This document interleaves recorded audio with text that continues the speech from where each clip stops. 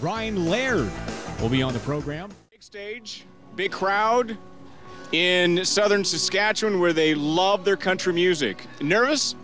No, I'm excited more than nervous. Yeah, it's my first time at Craven here in Regina, and I've been hearing about this festival for years, so to finally be playing here is a real pleasure.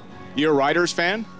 Rough Riders. Yes. Yeah, they're playing. Well, see, we go on at 2 o'clock on the main stage today. Yeah. And their game starts then, so I've got my brother with his iPhone going to give me updates from the stage. Oh! Tell me the score. Yeah. So keep the fan. Let's let everybody know how the game's going. You know what? Here's a little tip, Brian. This is what you do.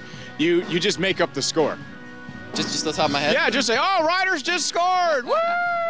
So if I don't get a good response to one of my songs, yeah. Ooh, even the Riders just scored. Woo! And then I want to dedicate this to all the Rider fans. Woo! Right? Woo! Yeah. Thank you. Because they just scored. That's a good idea. Well, I'm more than hair and teeth sometimes. You certainly are. Yeah. Thank you. So we were driving in to the site today, and we heard your song. Oh, cool. I'm your man. And how? Tell us the first time you heard it on the radio. I was the first time I heard it, I was with my family in Fergus, Ontario, and we were driving, and it was a real exciting feeling. And I got to tell you, my brother is my drummer in my band. I told you about him before. Him and his girlfriend are the inspiration for I'm Your Man. He's standing right here. Let's get him. I love it. There he is. Get it. Oh, come on. Get it. I'm Your Man right there. Come here. Okay, so your brother writes the song, right, to get your girl back. Yeah. And it works. Yeah, it helped out a lot.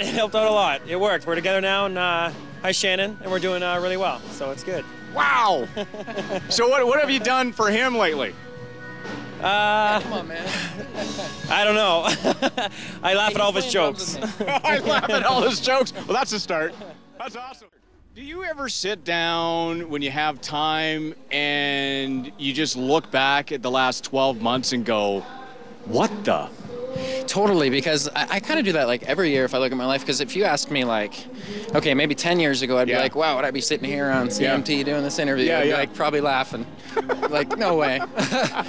And then like a couple years ago I started going, 5 years ago I started going to Nashville to write songs, but that was still like I was still creating my music, trying to figure out what my sound was, and so it's been like every year I've been growing, and then I finally got the songs, and now I got the first song on the radio.